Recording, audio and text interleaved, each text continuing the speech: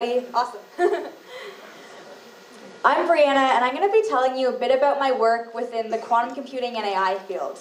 But before I talk about myself, I first wanted to thank everybody at FICCI for putting this event together and putting in lots of time and effort into organizing it. So I say we all give them a round of applause for doing this for us today.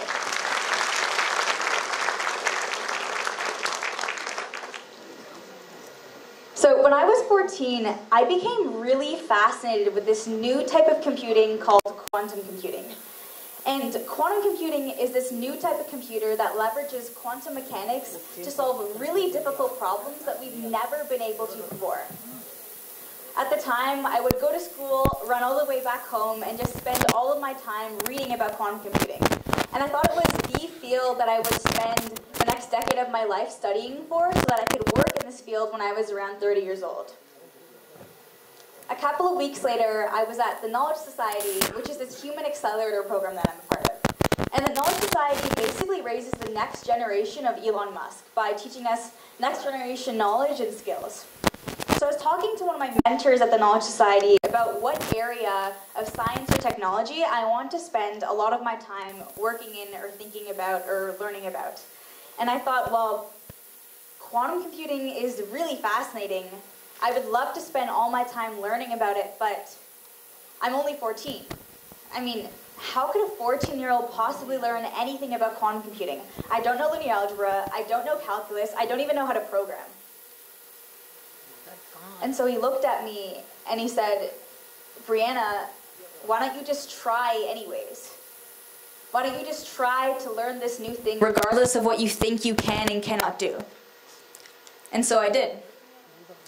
I spent the next couple of months learning about quantum circuits and quantum algorithms and how these quantum computers actually work. A couple of months later, I'm offered this opportunity to fly down to Berkeley, California from this company called Rigetti. And Rigetti is one of the world's leading quantum computing companies. So a couple of my friends and I, we fly down to Berkeley, California to then work with this team of quantum engineers on trying to accelerate the process of drug discovery using a quantum computer. Fast forward a couple of months later, after that, I'm talking to the CEO of Xanadu, which is the CEO of this company that creates these types of quantum computers. This is called a photonic quantum computer. And they work by manipulating photons or particles of light. So I'm talking to the CEO. We have 5 meetings that basically consist of me talking about how excited I am about quantum computing and all the things that I want to learn within this field. And after these 5 meetings, he offers me an internship to then work for that company on their software team. So then I spend the next 2 months building out documentation for their quantum simulator and also trying to get my hands dirty in the quantum machine learning field by building my own quantum machine learning models, which is really the intersection of quantum computing and AI. What you see here is that within a span of a year, I went from thinking that I could never learn a thing about quantum computing to then working for one of the world's leading quantum computing companies. So how did this happen? I'll be honest, I'm not some genius level nerd with an IQ of 160. My parents don't know a thing about science or technology, and my school has never taught me anything remotely related to quantum computing or even computing really. It all really happened when I had a shift in my mindset. I decided that something that I thought I couldn't do was then possible. And I was lucky enough to have a mentor at the Knowledge Society who pushed me to push the status quo and think about doing things that I thought were inconceivable. And this isn't a one-time scenario thing that just happened by coincidence. A year later, I got really interested in artificial intelligence, specifically 2 subsets of AI called natural language processing and deep learning. So I spent all my time reading research papers in this field and also trying to build up neural networks and other projects within AI. A couple of months later, I go to this conference in Toronto called Creative Destruction Lab. And I spot this guy named Jordy Rose. So Jordy Rose is the founder of D-Wave, one of the world's first quantum computing companies. So he's literally one of the pioneers of quantum computing. Also created another company called Kindred AI, where he works on robotics and AI. and now has a company called Sanctuary AI working on human intelligent robots. So I see joining Rose at the end of the room, and I feel butterflies in my stomach. I start to get really nervous. I'm like, this guy is crazy smart. How could I possibly talk to him? But I end up mustering the courage to then approach him and start talking to him about some of the work that I've been learning about and what I want to do within quantum computing and AI.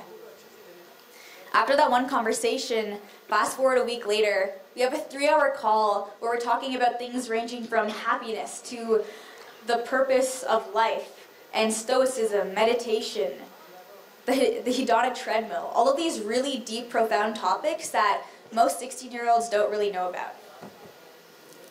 At the end of this conversation, I asked him about the possibility of working on a project with one of their AI teams, and he agrees, yes.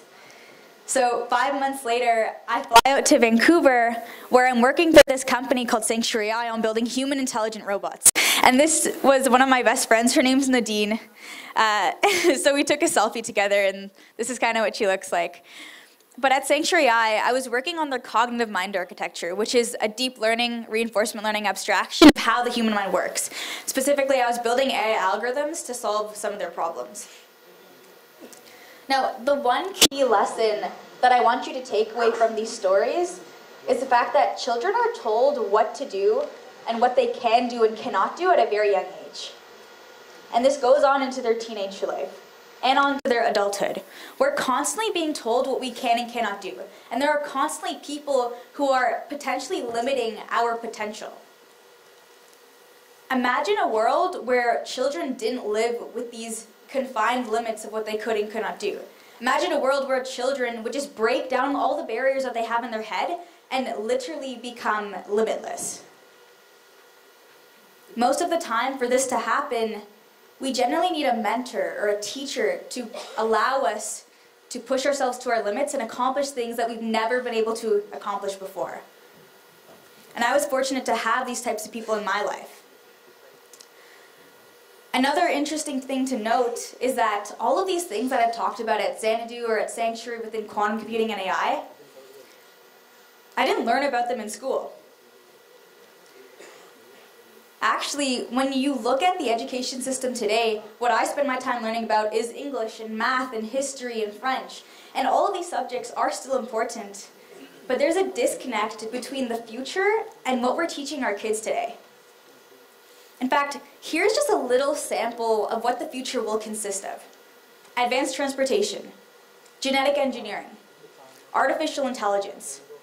All of these technologies will completely transform how some of our current industries work today. And what's absolutely crazy is that we spend very little time learning about these technologies in school today. Almost zero time. The schooling system and just education in general is in the past. What we need to do to prepare kids for the future is to teach them about quantum computing, to teach them about AI, to teach them about genetic engineering. And maybe then they'll be able to solve some of the world's most difficult problems. Because here's the reality. We have a lot of problems that we're facing in today's current world. Cancer is still a real problem. Global warming is still a real problem. Drug-resistant bacteria is now a real problem. And as it is today, I'm honestly not confident in my generation to be able to solve these really difficult problems in the next coming years. Not to mention the even more difficult and complex problems that we're going to face as a humanity in the next decade. The only way that we're going to raise a generation of children who are prepared is to teach them about what the future will look like. It's to teach them about all of these uprising technologies and allow them to apply them to solving really difficult problems. That's how we're going to be prepared. Now, the last story that I want to tell you about is about one of my teachers that I met when I was 12 years old. His name was Mr. Mora. He's this old white guy with a beard, and he walks around with a walking cane. But he taught me what was honestly one of the most important skills I've ever learned in my life. It was the ability to think. And this is how he did it. He would take a question and put it up on the board, or a controversial statement, such as, marijuana should be legalized. pretty controversial statement. And he would tell us, okay, go home and think about this statement. Do you believe in it or do you not? And have some rationale as to why you believe in that opinion. So I did that. I took the statement, did some research at home, read some articles, wrote down some notes, and developed what I thought was my own opinion. And I came to class the next day and told him about it. What he did was that he kept pressing me with questions and more questions. He found loopholes in my thinking. And I didn't have any rebuttals for any of his arguments. At the end of this class, I realized that a lot of the opinions that I have about the world actually aren't mine. This opinion that I had about this issue was a regurgitated opinion of a bunch of other people online. And this is what most kids do today. Honestly, this is what a lot of adults do today. They take the opinions of others and try to make them their own without actually thinking about them. And so this ability to think about things, to take in information and use your own values, maybe your culture, rationale, logic, to take in this information and actually develop your own opinion is honestly one of the most important skills today. And yet, it's kind of mind-boggling that it's still not taught in schools. I was really fortunate to have, again, another mentor in my life, or another person in my life, who decided to push my thinking and to push how I currently saw the world. The education system is in the past. In fact, schools and how the education system works today were really created in the 1800s. And they were created to create factory workers. And what's absolutely insane is that these two photos, anyways, these two photos of a classroom and this classroom in the 1800s, they don't look that different. We haven't changed the education system that much. So this is what I think needs to happen. We need to create Education 2.0. And it's going to contain of 3 different parts. The first part is a complete shift in mentality. Kids need to be pushed to think 10x, 100x. Think of things that they've never been able to conceive of before. Because right now, we all have these limits in our head as to what we can and cannot do, or what we can and cannot think of. But in reality, we should actually be breaking down these limits and thinking about things that nobody else can think of today. If you even imagine anybody who has created anything significant in the world, they were always thinking in a very different way. And honestly, they were a bit crazy. And that's the only way that we're going to be able to solve some of these really difficult problems like cancer. It's if we think in a very different way, and we think without these limits and barriers that hinder our thinking. The second component of this is actually teaching kids next generation skills and knowledge. What will the future look like? The future will consist of really uprising technologies that will completely transform today's industries. And so there should be curriculums that talk about AI. There should be a curriculum that talks about genetic engineering and blockchain and cryptocurrency and quantum computing. Kids should be aware of what the future will look like because that is the world that they're going to live in the next 20 years. I mean, we're trying to prepare kids for the next 50 years of their life, but we're still using a system that's almost 500 years outdated. And so, the other important aspect of teaching kids what the future will look like is actually allowing them to apply this toolbox of technologies to really important problems. And one thing that I got to do in the program that I mentioned, the Knowledge Society, is to be able to actually have day-long hackathons where we'd be given a problem statement like, solve the housing crisis. And I'd have 6 hours to think about as many solutions and hypotheses as I could about how to solve the housing crisis using AI, for example. And so it's not only about developing all the foundational skills and knowledge to understand what the future will look like, it's about knowing how to utilize that to solve really important pressing problems that we're facing today and to solve the problems that we're going to be facing in the next decade. The third part of this is to train thinking as a skill. Thinking is one of the most important skills that you'll ever be able to learn. And honestly, this is a skill that I'm still working on. If we want to create people who will be leading the next generation, how will we be able to create these people if they can't even think for themselves? that just doesn't make any sense. And so within the curriculum, I think we need to have frameworks for thinking that are taught. For example, first principles thinking. It's a framework that Elon Musk constantly uses to create his companies like Tesla. He actually used first principles thinking to create and design the new battery that Tesla uses. And it's basically by taking a very complex idea, breaking it down into every single component that it's made of, and actually thinking about solutions from looking at every single component that a problem is made of. That's a framework for thinking. And I think these types of frameworks for thinking should be taught in schools, because this not only applies to solving an issue like cancer, but it also applies to things within your personal life. Like, let's say you have a fight with your girlfriend. You're going to apply first principles thinking to solve this problem with your girlfriend. These frameworks for thinking can be applied to every aspect of our life, and they're very important for us, and they're very important for us to be taught today. This is what I think. I'm super excited to be a part of the next generation of people who will go on to solve some of these really difficult problems and be able to use and apply emerging technologies to do this. But I also can't do this alone. We're going to need an entire generation of young, ambitious, smart people to progress humanity forward together. Thank you.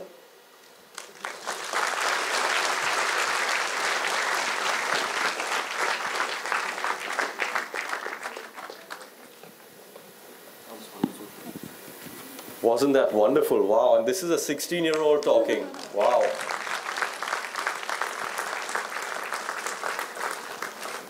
To the audience, question and answers, please. And we have a lot of kids. Yes, right at the back. Can we have people with mics in the audience, please? While we get the mic to the young boy at the back, I want to ask you, Brianna. So, I was talking to Brianna a little bit before she started her session, and she told me she's starting this, she's trying to invent this artificial intelligence computer, quantum computer that can basically, she likes to do a lot of research, but a lot of the kids may not like to read those 12 hours of arduous big pages of research. So she's actually trying to develop something that you can put the 12 hours of documents into this quantum computer. It will dumb it down, take it down to a layman's level, and give it to you in 1 or 2 pages, and then you can read it. And she's inventing something like that. So Brianna, you want to tell us something about that? Yeah, for sure. So right now I'm working with a friend on basically creating a product that we really want. And that's the entire premise, like create something that you want. You might have heard this from Y Combinator, which is a startup accelerator. And right now, so for me, I spend a lot of time reading research papers. And it's not that fun when you don't fully understand all the jargon that goes into research papers. I'd spend at least 6 hours just reading one research paper to fully understand what it means. So I was talking to my friend about this problem and how we basically face it on a daily basis. And we're like, okay, maybe we can try to build something to help us solve this problem. So within AI, there's a subfield of AI called natural language processing that kind of deals with the understanding of text, generation of text. And so specifically what we're working on is creating a stack of AI algorithms that will then work together to, you can take in as input some research paper that's a text file, and you can output some really nice summary of what that research paper actually means in pretty layman's terms. So we're using 2 models here. One is just an extractive model, which actually looks at the research paper, finds all the important components, and outputs that into another text file. The other part of the model is an abstractive model, which then understands what the research paper is actually talking about and tries to craft a summary around all the important parts of that research paper. And so what you see as the output is that we could take a research paper that might have taken you 12 or 6 hours to actually understand, and hopefully you can read this document on a web page that will take maybe 10 minutes to understand. So right now I'm coding the model with my friend, and we're trying to figure out how this thing's actually going to work, but it's pretty exciting. Can it give exams for you? Pardon? Can it give exams for you? Maybe. We'll think about that feature. I'm just joking. Yes, at the back. Good evening, I'm Siddhant Kapila from Pathways World School Ravli. So people often question artificial intelligence replacing many jobs, with the common answer being a structural shift in the economy towards a more IT-focused economy. That's what leads to my question. My question about AI, learning and the economy. So with a population of 1.5 billion people, How do you plan to accommodate the changes you just talked about in the curriculum and in learning, all the way from kids to mature adults, from tier 1 cities to even tier 3 cities? So what are your thoughts on that? Yeah, for sure. Like, this is a problem that we're going to be facing in the next decade. I was actually reading this article by Brian Johnson, and he's the CEO of Kernel, which is this brain-computer interface company. They literally take brain chips and they're trying to put them in our brains to then make us more intelligent or allow us to do brain-to-brain communication, for example. And his thoughts on this, which I think I agree with right now, is that, like, if we don't start actually advancing ourselves and expanding our own human intelligence, like, we're just going to become irrelevant. And that's kind of a scary thing to think about, that us humans, we're going to become economically irrelevant because of how intelligent our machines will eventually get. And so what that really means for us is that we're just going to need to adapt. So one thing that I'm really interested in, and this is what I'm looking at currently, is like, how do we expand our species' intelligence? And I really think that there's 2 domains of technologies that will allow us to do this. One, brain-computer interfaces, which is what I talked about, putting brain chips in our brain, hopefully not invasively, and allowing us to just become a more intelligent species, whether that's through language or through enhanced cognitive functions. That's one way of going about it. The second way is creating a machine intelligence. So creating machines that are intelligent enough that will enable us to, like, accelerate what we can currently do. So having it as like a symbiotic relationship between a machine where we can both work together and rely on each other to just become a more intelligent species. And so, like, I just think it's a reality that AI is just going to get smarter and smarter. And so us as a species, we're going to have to adapt to that. We can't just ignore a problem and allow, like, for example, a country like China to develop really super intelligent AI in their basement. We're going to need to adapt as a species. That's my thoughts on it. Yes, please. Yes, sir. My name is Ashwini Gupta. So your mic. My name is Ashwini Gupta. I am a retired bank officer, currently marketing wealth management products and insurance. My question is, isn't there a risk that somebody might copy your ideas and deprive you of recognition? Do you have plans to apply for a patent? That's totally possible, but if that's the case, then I'm totally down to talk to that person and work on a solution together. That sounds great. I'll recruit people if you can program. Yes, ma'am. Good evening, I'm Sonal Rawat, Vice Principal at Interprom Public School. My question to you, Brianna, is that you talked about the brain chips. And it seems to me, as a person who's in early 50, that probably down the line, within a decade or so, are we in a process of creating the sections of humans where certain humans with those brain chips would be super intelligent, certain human with certain brain chips would be more into a different kind of work zone, where we will not be able to hide anything from the big boss, something like that? So the technology that I talked about, brain-computer interfaces, is in its like earliest stages right now. Even human trials, there have been like very, very few, and of those human trials, this technology doesn't work very well. So it's really a problem that we're going to be thinking about in the next couple of decades. Honestly, I'm not an expert in this area either, but I do know that it's just very, very early stage, and so these are some of the questions that companies like Neuralink, Kernel, Control Labs, all these companies, they're talking about it right now, because they are scared that there will be a huge kind of intelligence divide between people. But how I see just humanity in general is that everybody can add their own type of value. Whether you're a musician, you can add a different type of value than a computer programmer can add, right? And all these types of values are very integral to like how we function as a society. And so it's going to take a very long time for certain jobs and certain people to become irrelevant. And I don't think it's something that we have to necessarily worry about like right now in this moment, just because that technology in particular is so far off. But it's definitely something that I think a lot of experts are thinking about right now. Yeah. Wonderful. Yes, Vinesh, please. Brianna, hi. Hi. My name is Vinesh Menon. I represent the Vibgeo Group.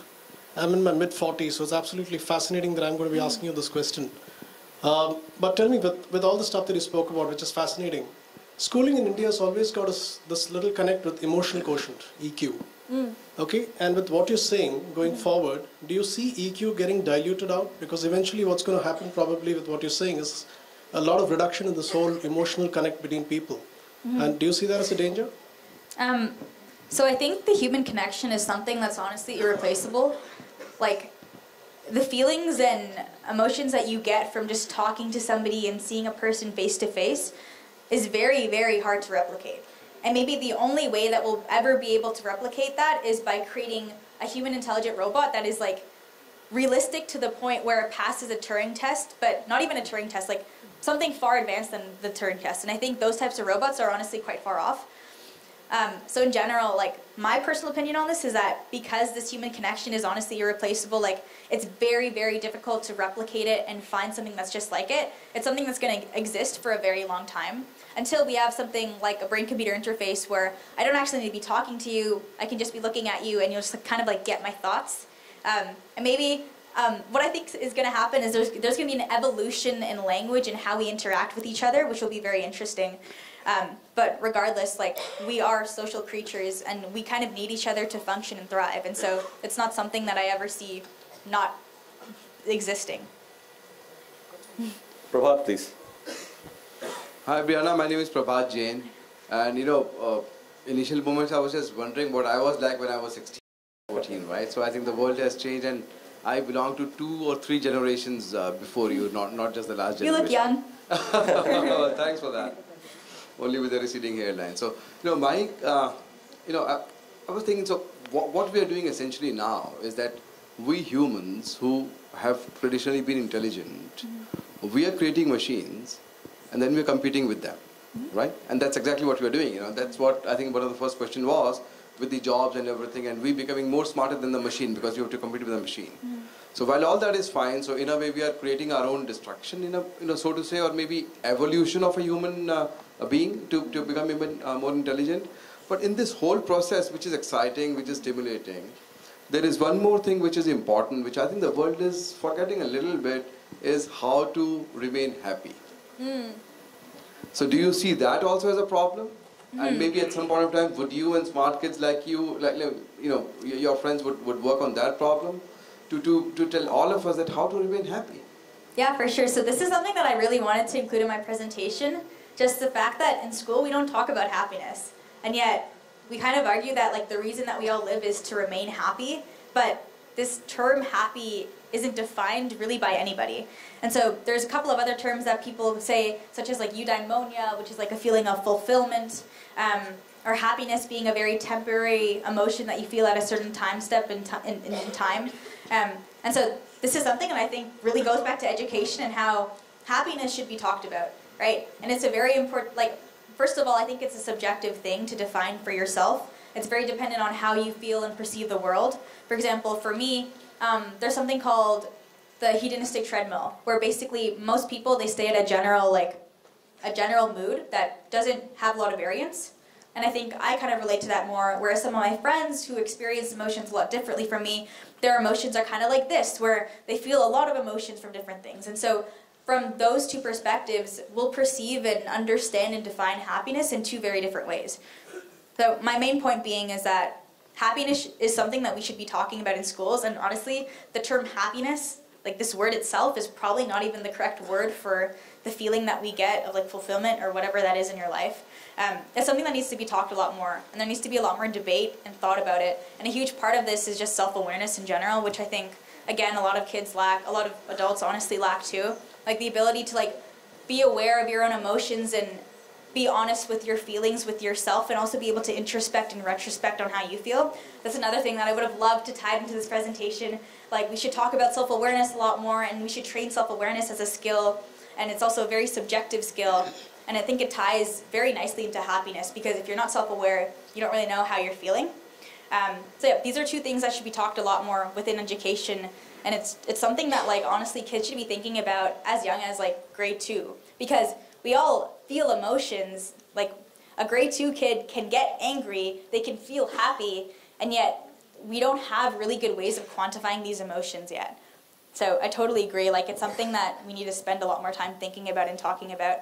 It especially connects into neuroscience, because we don't fully understand the brain. We understand a very limited number of things about the brain. And so another area that this will connect into is just a lot of neuroscientists doing lots of research into what happiness is and like what fulfillment are within the brain and in that context. Yeah, there was an interesting study done that actually asked people if you had to rank yourself in a scale of 0 to 10 on how happy you are. The average answer across age groups, across countries was 7. And then they asked, fine, if you're a 7 or 10 in terms of how happy you are, what do you need to do to make that 7 into 10 on 10? And then most people said things like, oh, you know, I should be richer, or I should get more sleep, or I wish the person I love loved me back, those kind of things. And when they tried to achieve that, and they did achieve it, and then you ask them, okay, now what is your happiness? It was still the same. It wasn't like you were going up the ladder. So the question is, again, how do you define and quantify that happiness? And is it a treadmill that you're always on, just trying to seek something more? Shobha, would you like to ask? Oh, sorry. Yeah, hi Brianna. You know, it's amazing to hear you talk because obviously you are an extremely matured girl, you know, for your age. You talked about thinking as a skill, and you said that, you know, it should be taught in schools. So we have a lot of kids over here from school. I want you to highlight, you know, how did you develop that thinking skill? Because in the age where kids are always glued on to, you know, their mobile apps and phones and television and internet, I don't think, you know, much thinking goes in over there, and they're just consuming data that is being thrown at them. So if you could just throw a little bit of light as to what should they do to change that habit of theirs.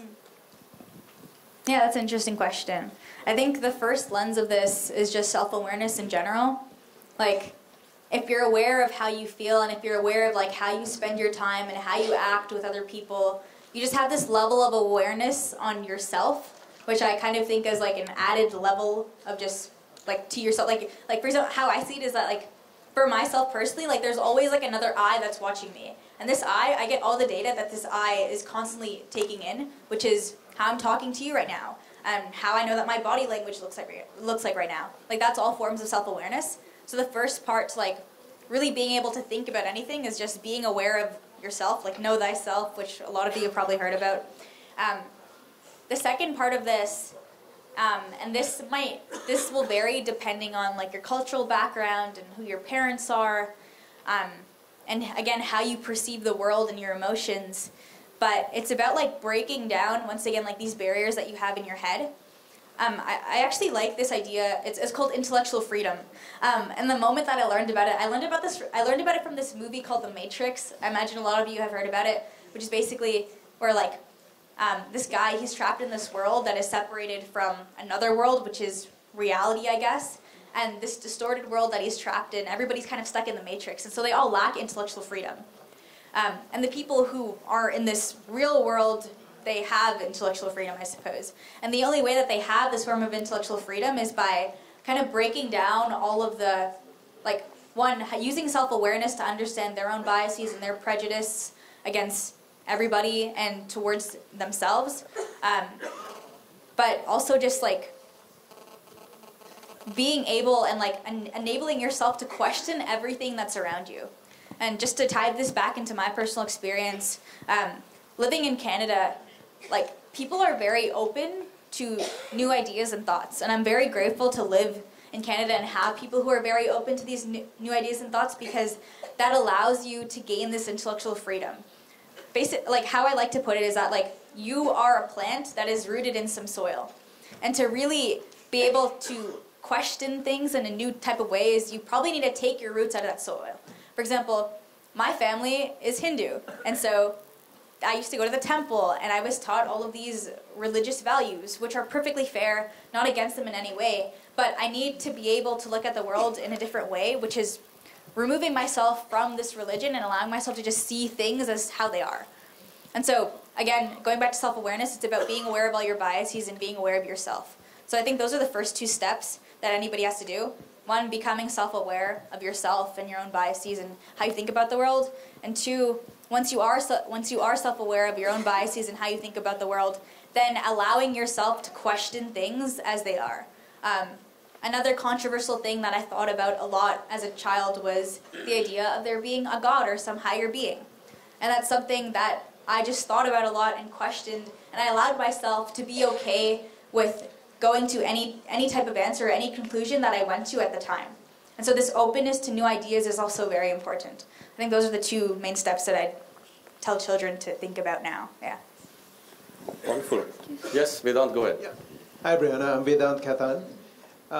So you spoke about very deep technology, quantum computing, replacing human tasks from what I understand, if I understand you correctly. A lot of the problems, whether it's scientific problems or medical problems like cancer, like you spoke about, or the ability to perform specific tasks faster, like the program you're developing, right? My concern is about, human evolution that has gone in the fields of art, culture, music, dance, performance, which has been the cornerstone of any civilization, right?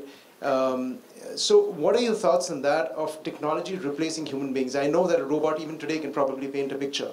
Is that the same as a human painting it? Is the perception of another human going to be the same as that if a robot paints that picture? And how important are all these fields as human beings evolve over the next 10, 20, 30 years? What are your thoughts on that? Yeah, so I just want to narrow down your question more. So you're asking me, is it possible for a human to paint another human? Like, is it possible to like replicate the human, like? No. My question is that the fact that. My question, to be more clear, is that robots can replace a lot of what humans can do in the future, right? Things like art, culture, music, performance, right, which is a very human-to-human connect today, right? Tomorrow, perhaps a robot may be able to do that, right? Do you feel that that's still an integral part of being human, and that is that is a value that needs to be retained? And even if a computer can do that, it's not really something that can replace a human being, or is it? I don't know. That's a question in my mind. Oh, I see. Yeah, so this is a very subjective question, to be honest, regarding like art and music and all these types of things. Like, I think it's very dependent on how you emotionally connect to like something like art or music. For example, like there are AIs that can write classical music today. And me personally, if I'm listening to an AI that can write classical music, first of all, the AIs that can do this are not very good at doing it today, but I imagine that they'll get better in the future. But for me, this emotional connection that I have with music will probably be the same, regardless of if it's an AI that wrote it or if it's a human that wrote it. Whereas somebody else who thinks in a completely different way and like really wants to feel like the human aspect of music might have a completely different perspective from me. And they'll think, you know what, I don't think AI can write any type of music that is music. Like, I think it needs to be written by a human. So this is a very subjective question. I personally think that like music is really just a lot of notes put together in some way that sounds interesting or good to me. And I think a lot of different people or things can actually do that. And so I'm perfectly open to the idea of a machine being able to do that for me, if it can do that. Yeah. Thank you. Yes, sir. Hi, Brianna. My name is Amit. I represent a company called Stones to Milestones. First of all, congratulations on your journey. I think it's been terrific. I think one of the things I picked up from your sharing was your self-learning and reading. I think you must have done a lot of reading yourself to teach yourself all the skills. As you said, you were not taught these skills in schools. How important do you think reading is a skill for children? Because a lot of times we take that as a granted. And I'm not talking of literacy, I'm talking of reading with comprehension and understanding. How important has it been in your journey? Yeah, reading is crazy important. Thankfully, I just really enjoy reading a bunch of different things, whether that be on Reddit, on random subreddits, or whether that be from a really long book. And so, first of all, the ability and skill to process information really fast and like understand it is incredibly important because we live in a knowledge-based society, or knowledge-based economy rather. Like, you need to be able to understand knowledge really quickly. And so this ability to read is crazy important. Like, I totally agree with you. Especially for books. I think there's a lot of knowledge that my generation, or like honestly sometimes me, like I take for granted that are within books. Like, I remember one time I walked into a library in Toronto and I was like, wow, imagine if I spent like a week just in this library, like reading a bunch of books. Like, imagine how much more of a knowledgeable person I would be after that week of reading. And so this is something that we definitely take for granted, and I think a lot of kids really need to understand the importance of reading today, because it's like right now we get it in the form of English class where you're kind of forced to read things that you don't really want to read. but there's something like really beautiful about just having an innate curiosity for something and allowing yourself to learn and ask a bunch of questions and go down a bunch of rabbit holes of like reading about things that you're interested in. So it's something that I hope schools emphasize more in the future. Wonderful. Yes, Manit. Excuse me. Oh, yes, yes, at the back. Okay, sorry, there's a girl at the back. Can we have her before you, Manit, if you don't mind? Hi. Hi, I am Mishti from Nehru World School. First of all, thank you so much for motivating me. I was really inspired by your words. My question to you is, do you think that artificial intelligence and quantum computing should be combined together with classroom learning? And are you really looking forward for something related to it? So by classical learning, I imagine you mean classical computing? Like normal computers?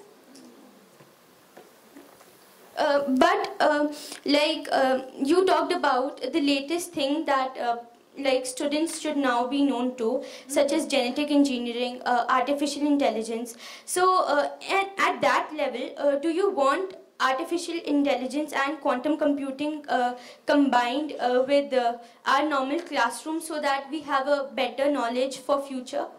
Yeah, for sure. So this is something that I talked about as well. First of all, quantum computing and AI are already being combined to create this new field called quantum machine learning. And machine learning is just a subset of AI, or honestly completely unrelated in a way. So quantum machine learning is already a thing that exists, and I think it's just a matter of people our age being more exposed to these technologies and the fact that they do exist. Like the fact that you could become a quantum computing engineer or a quantum machine learning engineer. Like, nobody is told about this. In fact, I had no clue that quantum computers even existed 2 years ago. But it's this new domain of like fields and jobs that exist that I think like people our age would become super excited about and like they would literally become the pioneers of the field just because quantum machine learning is such a new field. And so it's something that I think in high school, probably in science class or even a CS class, this should be talked about because it is the future. Like these things are going to happen in the next 2 decades or so. And so we're the ones who have to actually be the pioneers of the field. Like we're going to determine whether quantum machine learning will become something useful or whether it's just going to die down into uselessness. And so it's like kind of our responsibility, but it's also the responsibility of people who actually create the curriculums in school. And yeah, so now you know about quantum machine learning, so you should go home and read about quantum machine learning. Okay. I guess the question also included is that can quantum computing and AI be used in classroom transactions?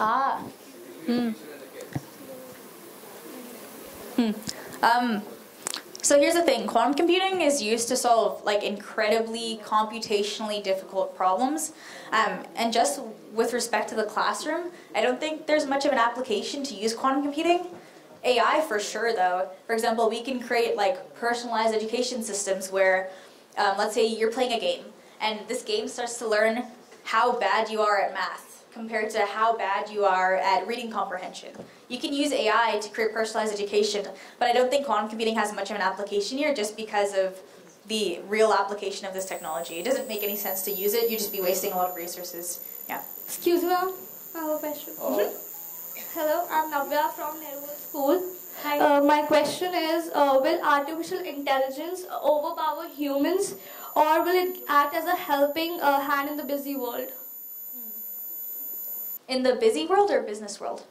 Business, like business. in this chaos, like everyone running behind something, so will it help or it will overpower in jobs and opportunities of humans?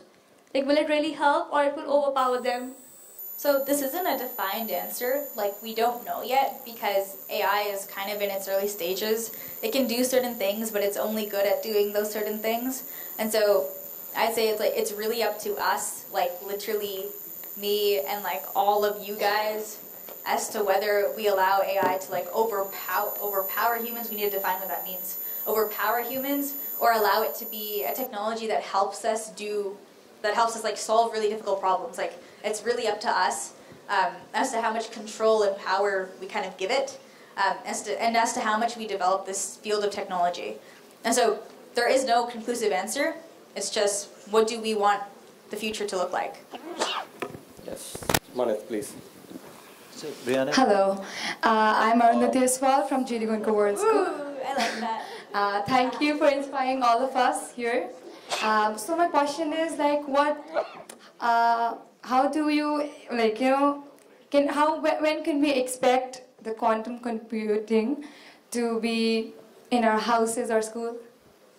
Yeah, so it actually doesn't make sense for quantum computers to be in our houses just because they're really, really expensive and they take insane amounts of electricity. And so if we were to use quantum computing in any way, for example, like if I wanted to use a quantum computer, I would access it through the cloud. And so that's what people are currently doing. You can actually access, like if you were to go on your laptop right now, you can run programs on a quantum computer from your laptop and send them to a real quantum computer at IBM or Microsoft, for example. So we're never going to have quantum computers in our house or even in our cell phones. That doesn't make much sense. We're going to have them as something that you can access through the cloud and use if you want to. What about schools? At schools? Maybe graduate and university schools if they're solving like really difficult math problems. Who knows, maybe in the next like 2 decades, people in middle school become like these crazy math quantum mechanics nerds, and they end up actually understanding how to use quantum computers in useful ways. Possibly, but I kind of doubt it. Maybe like in higher education, yeah. Actually, my question was, when can we expect? Oh, when can we expect? Yeah. Yeah, so this is a hard problem. This is like a hard question to answer even for me. I'm not currently working in the field. I used to work with quantum computers a year ago or so. And so just a rough estimate, I'd say in the next 2 decades or a decade. So there's something called quantum supremacy, which is honestly a pretty vague subjective term that a lot of people haven't defined yet. So Google, they actually said that they reached quantum supremacy, but there's a lot of debate as to whether they did or not. And quantum supremacy is kind of like when quantum computers will actually be useful for us to use. So there's some really hard computation that we want to make, and it actually makes sense for us to use a quantum computer to do it because it does it a lot faster than our normal computers do. So rough estimate, I'd say in the next 2 decades or so. But if you're really interested, I recommend checking out a paper that Google published about quantum supremacy that they reached, which currently has a lot of debate, but yeah. Thank you everyone.